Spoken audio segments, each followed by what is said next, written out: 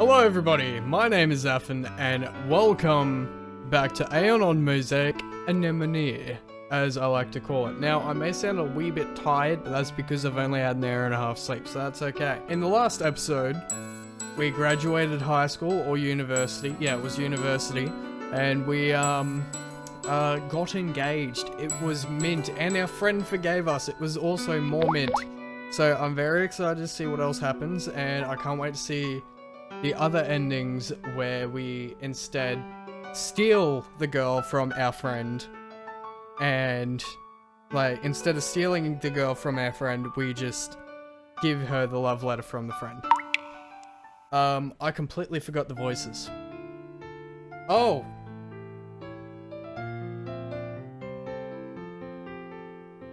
White walls and the white roof. The faint scent of disinfectant and the beating of my anxious heart. Wandering in the corridor of the hospital, my mind has been playing the scenes of Ruta over and over again. Did she get, like, pregnant, or... We have a child together. It is our child.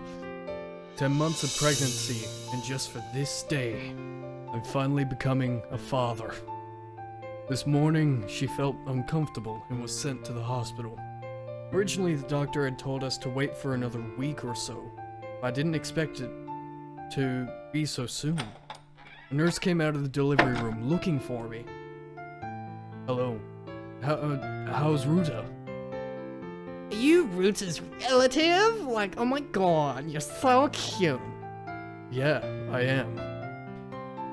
She shouldn't be out for a short period. If it takes too long, we're still suggesting a cesarean section. C-section. It's where they cut open their, just, I think it's either just below or just above the uterus, or just on, I don't know. And they take the baby out. But don't you worry, everything is fine at the moment. Can I go in and have a look? Hey, didn't you just see her just now? You can't go in there now. Hey, man, that is rude. Father should be present. You don't have to wait here all day. You might as well go and get something she could eat. What can she eat? I don't know how long it would take. Just get some hot water, porridge, and things like that. I'm such a bitch. To be honest, nurses have to deal with a lot of bullshit, so I'm not surprised. The hospital canteen on the east wing on the first floor should have those things, but you need to bring your own cups. Okay, thank you very much. I completely forgot Ruta's voice, by the way, so I'm totally gonna butcher this. I bought a stainless steel thermos from the supermarket downstairs and filled it with hot water in the canteen. Although this is the only place to eat in the entire hospital, there aren't that many people. I ordered a rice porridge and vegetable soup at the counter before putting them into the insulated takeaway box that I prepared beforehand. By asking the nurse in charge, it seems like she could only be able to eat these. Just as I was about to leave, I saw a limping man walking past the hall. He looked strangely like someone I know, but judging from the way he dresses or his body shape, I felt a sense of strangeness. Don't tell me... How is our bro here? I tapped him on the shoulder. Hey, have we met somewhere before?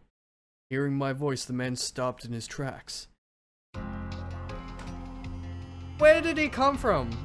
And where did he get that scar? Oh, dude got it rough. He turned his head and I finally saw his face, ever so clearly. Although he is much thinner than what he is 2 years ago, I can still distinguish that face from a glance. Obsidian? He obviously recognized me, since there's not really much change with me of a couple years, but he seems to be ravaged by time. I think you got the wrong person. He frowned, lowered his head, and tried to leave. Although he said I got the wrong guy, I know he is Obsidian. Why does he not admit it? Okay, let me put it this way. He's like this because I stole his girlfriend. Well, not his girlfriend, because I stole his crush. But dude would have had something going on up up here to turn out like this from that, to be honest.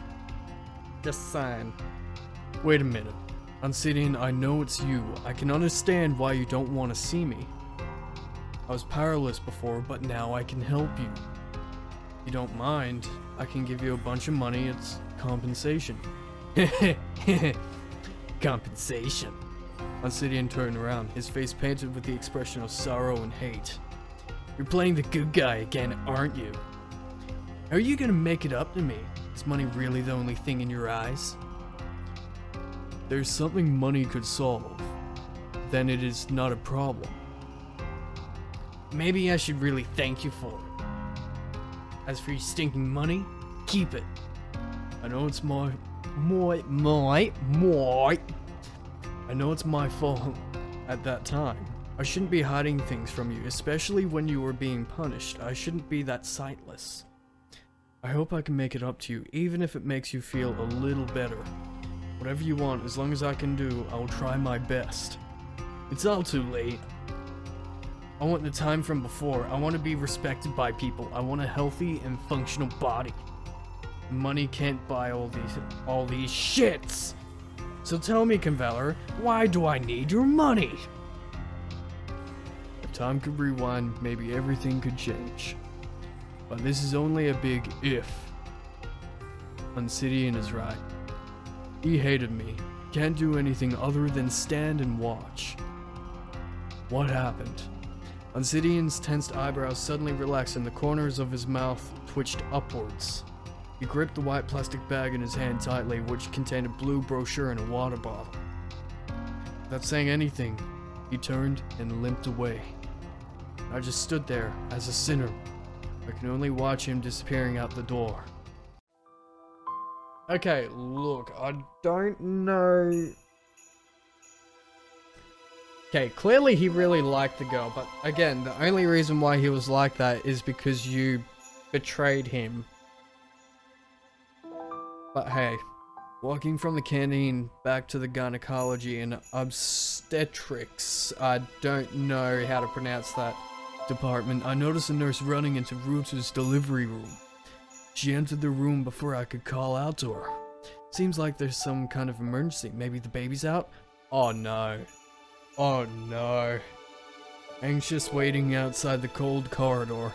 This may be the longest 40 minutes of my life. Oh buddy, 40 minutes ain't nothing. I pray to heaven I would trade everything for the safety of Ruta and my kid's safety.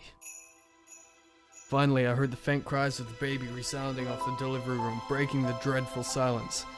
That was fast. She didn't even go in, like, she said she felt strange, but didn't go into labor. Just like that. Baby just, whoop, slip right out. Breaking the dreadful silence. The baby is born. And finally a dad? About a minute later, the doctor came out of the delivery room. She took off her mask and smiled. Are you Ruta's family member? Yeah, I am. How's she doing? Congratulations. Both the mother and the kids are safe. Both the mother and the kids safe. And it's a boy. Ruta was pushed into the general ward from the delivery room together with the child. I followed the nurse into the ward and saw the weakened Ruta. Her vagina is stretched massively. Look at how big that child is. Nah, but look at how adorable that is. She looked exhausted, but she was staring at the child in the bed deeply. Ruta!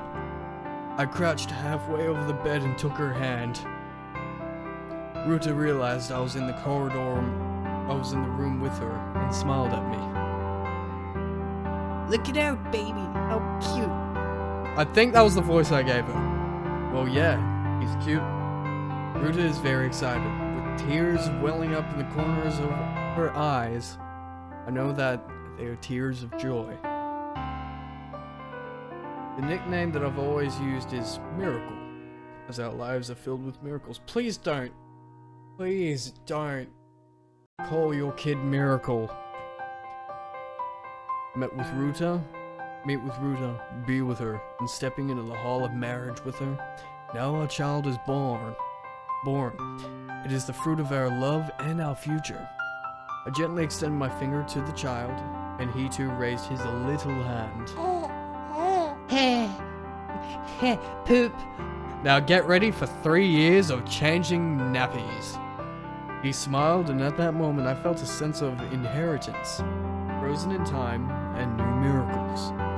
Thank you, life. Thank you very much. Oh, that was it! Oh! Okay, well, that's... I'm guessing that's...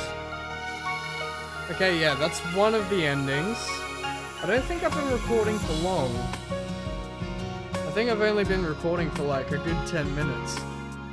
But, well, since I am very tired, I will leave this here. I will continue it, don't you worry. I will be continuing it. I'm just gonna leave this one here as, I'm gonna say, good ending. I don't know. I don't know how to, like, I don't know how to title it, if it's a good ending or not, but, I mean, it looks like a good ending. Let's just say happy ending. Maybe. Family ending. I'll call it the family ending. There we go. So,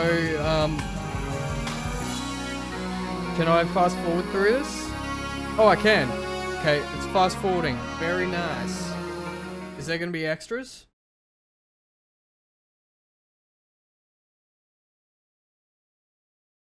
Okay, no, we're continuing this. We are not leaving it here. Gerberon. Gerberon. Okay, I don't know if Gerberon is a dude or a chick. So I'm just gonna say he's a dude. Cerisa, finally awake? No, there must be something that's wrong. But Lavilia has never made any mistake. The character of the profile target is supposed to be at variance with what she inferred. It could be that the information provided by the client is wrong, or that they are deliberately withholding something. Give me another shot. I'll find it this time. Calm down and think about what actually went wrong. Who I am. And where I am. Memory correction function on. Oh, I am intrigued.